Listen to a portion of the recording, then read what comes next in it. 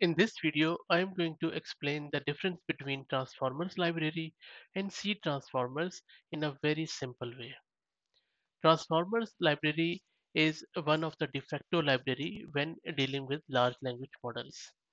Transformers is simply a Python library that makes downloading and training machine learning models or LLMs very easy.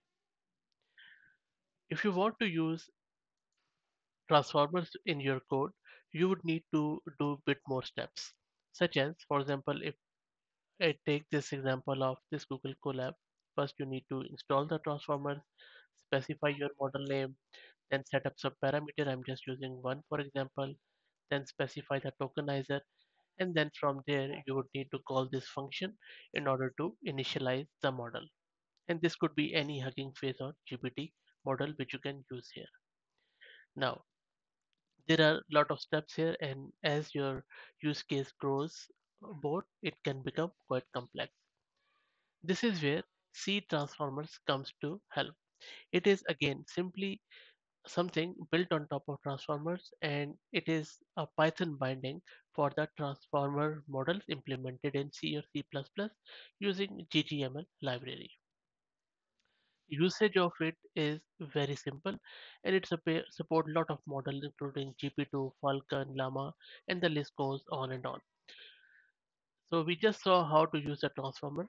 Let me quickly show you how easy it is to use the C transformers.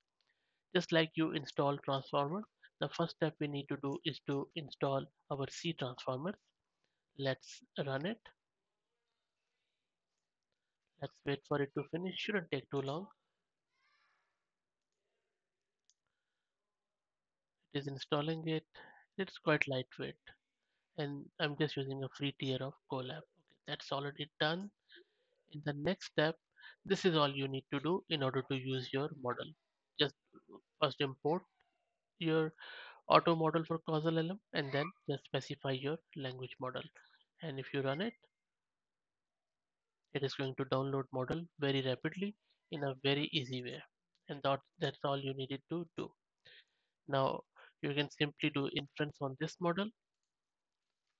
So just LLM and then in brackets your prompt. So I'm asking is what is the capital of Australia, and let's see what this model GPT-2 in GGML format uh, provides. So there you go. There is a response here. Let's not go into the quality of that response because it is a very lightweight GP2 model which we are just using for our example. So again, C transformer is probably the better way these days because it makes downloading and running your large language models very easily. And there are fewer steps and it is quite quick too. So that's it, guys. If you are using C transformers or even transformers for any use case, please share for learning of us all. And if you like the content, please consider subscribing to the channel. Thank you very much.